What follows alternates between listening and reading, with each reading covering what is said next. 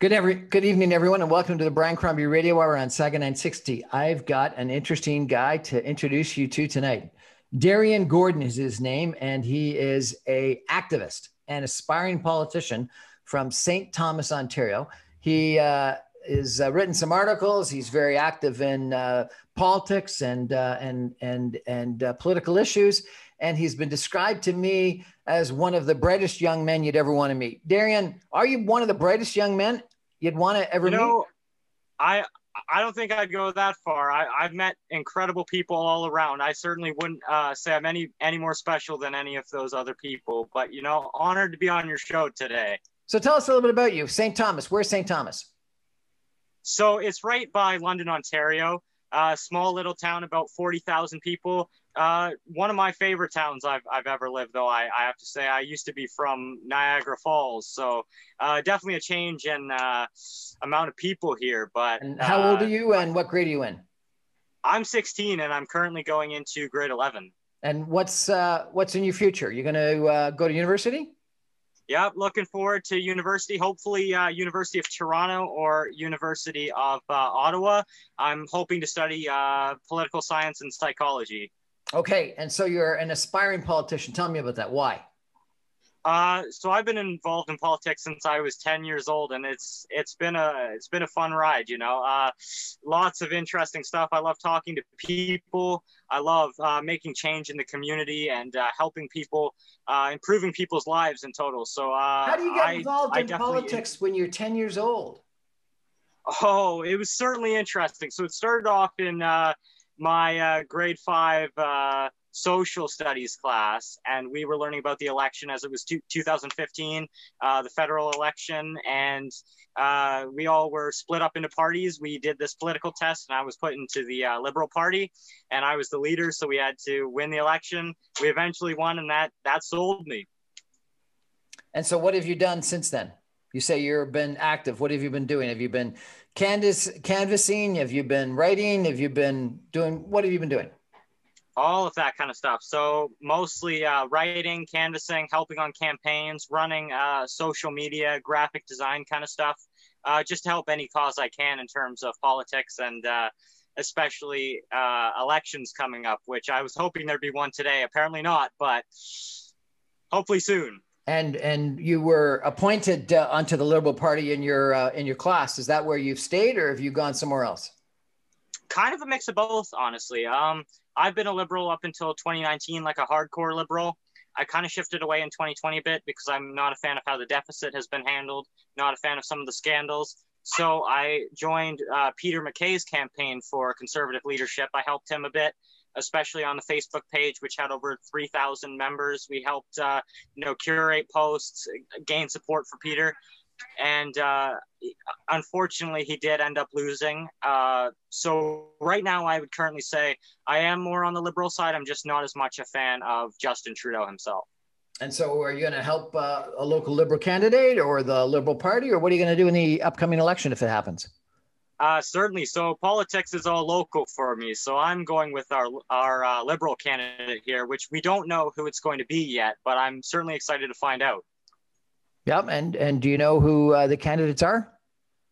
I know the Conservative candidate is going to be Karen Vecchio again. I know she's done a good job serving in this community.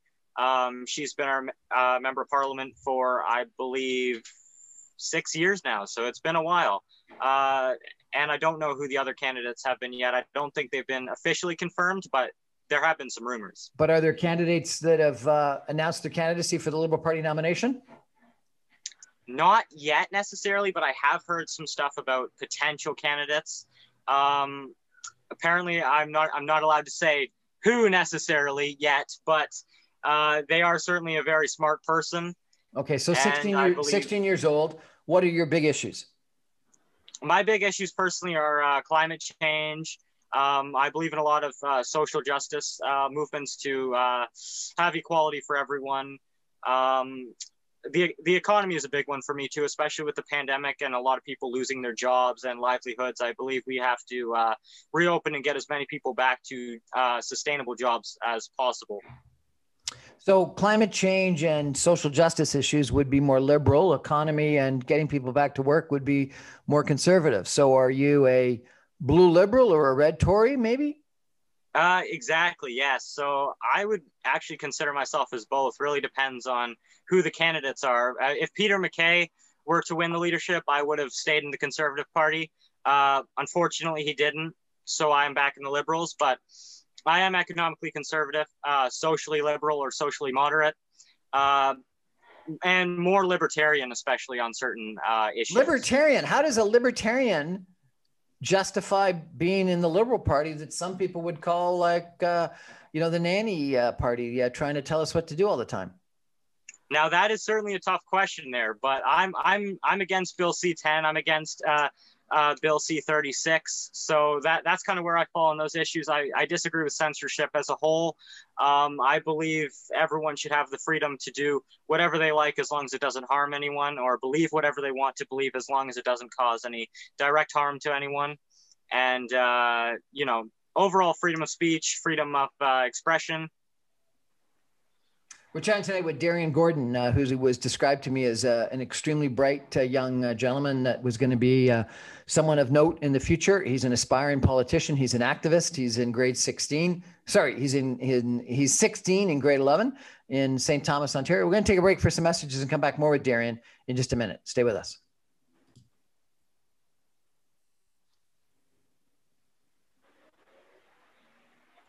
Welcome back to the Brian Crombie Radio Hour in Saga 960. We're chatting tonight with Darien Gordon. He's a young man from St. Thomas, Ontario. He's been politically active since he was 10 years old. He is 16 in grade 11 right now, and he wants to go to the University of Toronto or the University of Ottawa, study political science, or I think you said philosophy? Psychology, yeah. Psychology. Oh, I apologize, because you want to understand how people work and think. And he wants to be a politician. So do you think you're going to run for politics? Hopefully, I'm honestly hoping to start early, potentially running for city council when I turn 18. Falls on exact perfect timing, That would be a very fun experience, learning curve for sure, but something interesting to look forward to. And I'm personally just looking forward to vote, first of all. Yep. I can't wait until I can finally vote. Okay, so let's start with that issue. Some people have suggested that the voting age should be reduced to 16. What do you think of that? I would somewhat agree and disagree at the same time, simply because I do think young people do have a general grasp of politics, especially considering civics class is in grade 10, where that's usually taken in high school. And a lot of people learn about it in grade 5 as well for social science. But overall, I would say it tends to be a bit biased towards the further left, such as the NDP and the Green Party. Not just based on, key issues, but based upon idealism and what they think is possible without thinking of the economic repercussions behind it, such as some of the policies of the NDP and the Green Party. So I would say I do believe 16-year-olds are mature. I don't know how well it would work for the Liberal Party or for the Conservative Party, but it would certainly benefit the NDP and the Greens. Okay, so let's not talk about it from a political impact standpoint. Let's talk about it from a human rights standpoint. Do you think that 16-year-olds that have the right to drive, that have the right to consent to have sex with whoever they want, should they have the right to elect their political leaders? I think from that lens, definitely. I personally think the driving age should be lower or higher based on certain statistics that indicate younger people are more likely to die or get severely injured from car crashes than any other age demographic. But so I would suggest raising that to 18, but that is a completely whole different issue there. But I do think 16-year-olds are mature enough, at least the majority of us, to vote, to express ourselves politically, and get involved in certain issues. As we've seen with the Black Lives Matter movement from last year, we've seen a lot of teenagers and a lot of young people getting involved when they never have been before, which is certainly a good thing. A lot of people are becoming more politically aware. So I do believe 16-year-olds should have the right to vote in that regard.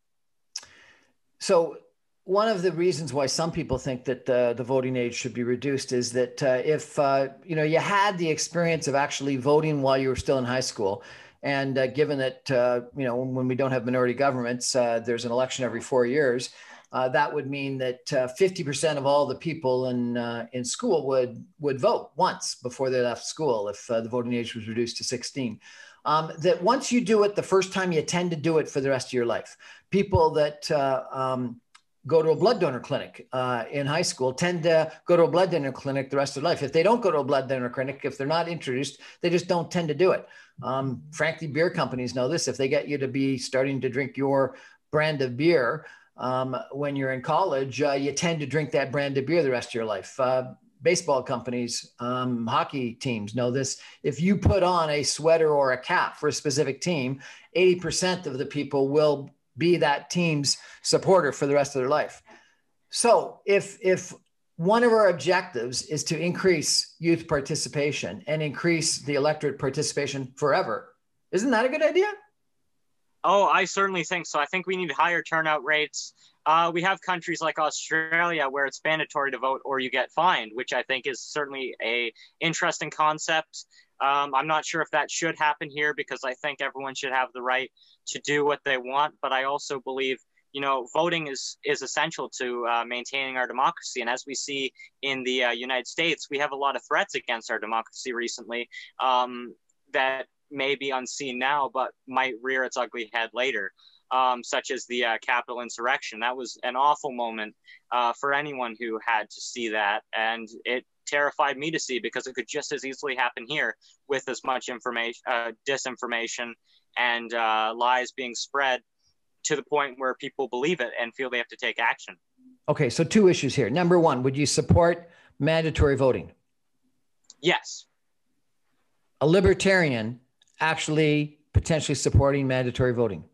Potentially. I think a fine is a bit extreme. I think, or the amount that they usually fine you in Australia, I can't remember the exact amount off the top of my head, but $5 that's not that bad. But I don't think it's necessarily the best idea. It's good for supporting democracy. It's good for raising our we need to get a driver's rate. license. We need to prove that we've got car insurance. We need to what else? We need to get a passport. Why don't we need to vote if you want to be a citizen? I mean, certainly a good point raised there. I think being a good citizen in a democracy would be educating yourself on all the issues in any election cycle. Well, it was a libertarian. I can't remember his name. Who was it that said, I'd rather have the Boston telephone book vote in an election than the intelligent people or just the intelligent people, because over time, the crowd makes the right decisions. And, I think that's what we need. We need more people making the right decisions. And I feel that's partially what gets the wrong governments in place. It's misinformation and anger most of the time. Okay, so that's the other issue you talked about, the Capitol insurrection, and that was based primarily on misinformation, the big lie. What do we do to solve that?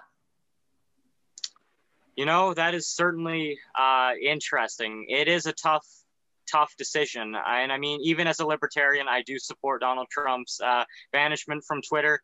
I feel free speech only goes so far. You can't incite an insurrection and expect to still be allowed to spew these views in public, especially how it can inspire so many people to embark in violent acts such as the one on January 6th. But I think we need more honest media. We need less bias. We need more fact checkers.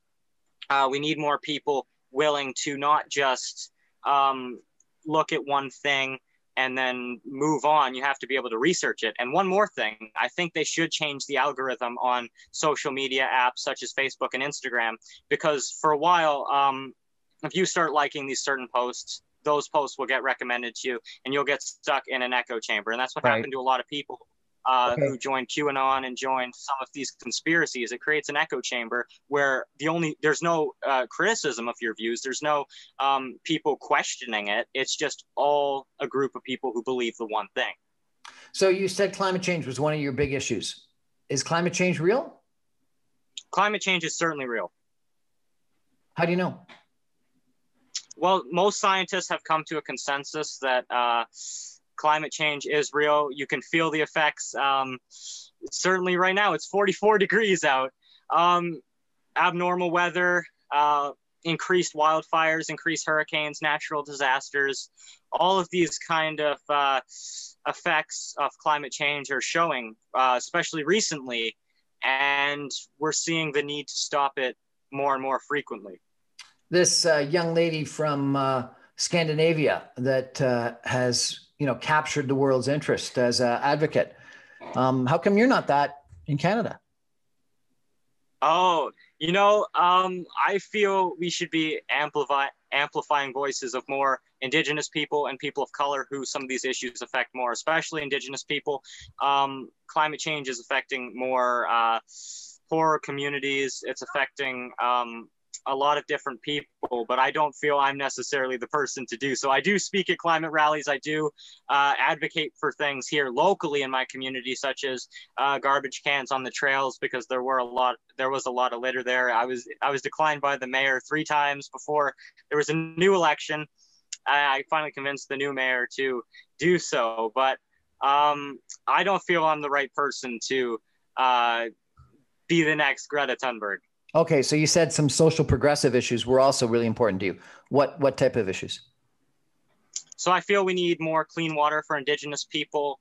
We need, why am I blanking on this right now? I did have something in my head. Do you believe? I would say at first with women's right to choose. Certainly, yes. I am pro-choice. And what about equality, gender equality? Do you think that we should have pay equity? Should we have laws that enforce people get paid equal value for equal work? Oh, certainly. I don't believe there's any reason to prevent people from getting paid less for the same work, regardless of their gender or sex or ethnicity or any other factor. I believe everyone should get paid the same as long as they're working the same. There's a bill in front of the Senate that has been stalled that outlaws conversion therapy for people that may think they're homosexual. Conversion therapy would be outlawed. Do you agree with that? Yes, strongly against conversion therapy. I feel, first of all, it's homophobic, and second of all, it's anti-science. There's no science to back up that it even works. And second of all, why would you want to change someone from being who they are to someone they're not? What about gun control? How do you feel about gun control? Gun control, I'm not as educated on that issue, I'll be fair. But I feel in Canada, our gun laws are decent. I believe in the US, the gun laws are a bit more complicated there. That's why we see a lot of gun violence there in the United States. But I don't believe we should entirely ban guns from Canada, because it seems like it's only a few one-off incidents that are happening. Otherwise, our laws are strong enough to prevent this kind of stuff. I feel we need to target illegal guns more and gang violence. So Aaron O'Toole, who you did not vote for in the Conservative leadership, is not doing well in the polls. And based on current polling, if there is an election today, it would look like the Liberals would actually do better than the last election, better than Stephen Harper did. They did versus Stephen Harper, or they did versus the prior Tory leader. So Aaron O'Toole would end up being a failure. Do you agree with that? I think I can see why that makes sense.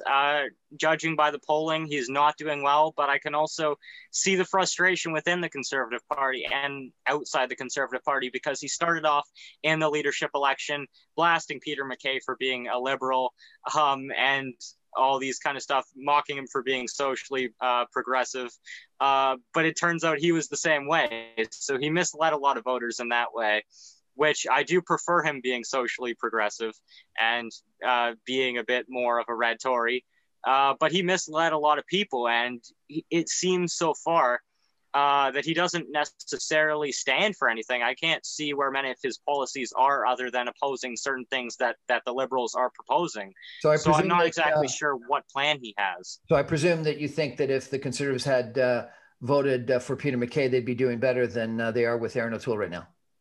Definitely. I think Peter MacKay has proved himself in government for years, and he was the leader of the PC party before it merged with the Canadian Alliance. So he has proved himself politically that he is able to be a leader, and a good leader at that. Now, when he took over control of the PC party, he promised, actually in writing, to not merge it with the Canadian Alliance. Didn't that not bother you? It did at first, but then I realized he did make the right decision because the PCs were almost obsolete at that point. The election with Kim Campbell certainly did not go well. The election after that didn't go well for them either. So I don't think they had any other option really than to unite all the Conservatives. Whether it's the best choice or not is yet to be seen, as we're seeing how divided the Conservative Party is. Based on social conservative, social progressive lines. So I guess that is yet to be seen, but I feel he did make the right decision at the time. So in the last election, you won, the Conservatives won in southwestern Ontario. They won in the prairies. They did not win in the 905. And I think they lost the election because they could not appeal to suburban. And St. Thomas isn't really suburban, but you sound like you're a suburban kind of voter, given the attitudes that you've been talking about. What does the Conservative Party have to do to appeal to the 905, the suburban area around Toronto, do you think? Well, I think there are some substantive things, and there's also optical things. I think, first of all, the vote that most of the Conservative Party believed that climate change wasn't real certainly didn't help. That set them back quite a bit with young people. And also the conversion therapy bill, you see how Aaron O'Toole is not supporting it, but many of his MPs are on the complete other side of the fence. And you see many young people seeing the Conservative Party as a party of people like Derek Sloan and even Leslyn Lewis, who's a bit less far right than he is, but still far right enough that it scares off a lot of progressive voters. I feel if Aaron O'Toole could convince his caucus to, play it more progressive, vote on more progressive things, even though it would be stripping them of a conscious vote, I think it's probably the best for optics. But if they did that, don't you think they'd lose the social conservatives and we'd have a new Reform Party, a new Alliance Party, or a new Wild Rose Party that would split off for the social conservatives and then devastate the balance of the Conservative Party, and the progressive part of the Conservative Party, the progressive Conservative Party, would end up being 2 or 3 seats like it was with Kim Campbell? Well, certainly a concern there, but I don't think it will happen, simply because the People's Party of Canada isn't doing as well as it should be right now, especially since they are the only party that is openly anti-lockdown. And you see how many people are also anti-lockdown and pro-reopening everything. So, I mean, the People's Party had their chance. They've had their chance this whole pandemic, with people getting frustrated with the premiers and the prime minister for not acting on vaccines quick enough. And all of this frustration boiling up, you'd think it would go to the People's Party, but it's not. It's going back to the Liberals. Most people, as the polls suggest, would be voting Liberal if an election were called today. So it doesn't seem to be that fraction is there, or that it's enough to make a difference. Even Derek Sloan was kicked out of the Conservative caucus, and that went nowhere. No social conservatives really left the party in mass numbers. I think people were frustrated and they were disappointed after that, but seems to have all blown over. You said you didn't like Justin Trudeau, Prime Minister Trudeau. Why not? Well, I feel it's mostly symbolism with him. And while I believe symbolism is good politically, to get votes, I want more substance, especially on the clean water issue, on reducing the deficit, because the amount that all Canadians have to pay in taxes is overwhelming. It was on the Canadian Taxpayers Federation website. It's overwhelming. I can't remember the number off the top of my head, but of course the Canadian Taxpayers Federation is going to call it overwhelming. The amount of money going to taxes in Canada is, Not quite, but almost at a generational low or a couple generational low. You'd have to go back, a couple generations to have it this low. Yes, but I believe it's going to spike soon, especially with all the spending. I mean, pandemic spending, I think that's justified. I think no budget needed for a pandemic. It's very unprecedented. I think you need to just do what you have to do in terms of public health emergencies such as this one. But he should have started balancing the budget beforehand during prosperous times, especially compared to Paul Martin and Jean Chrétien. They're my favorite liberals. Look at Donald Trump, a right-wing Republican. He increased the deficit and the debt more than anyone ever has.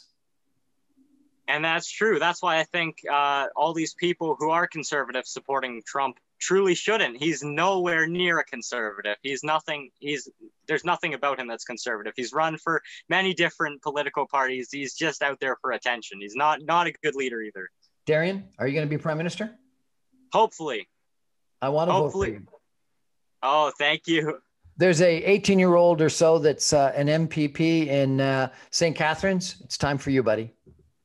Oh, thank you so much. I really do appreciate it. Thanks for joining us tonight. Really appreciate it. Yeah, thanks for having me on.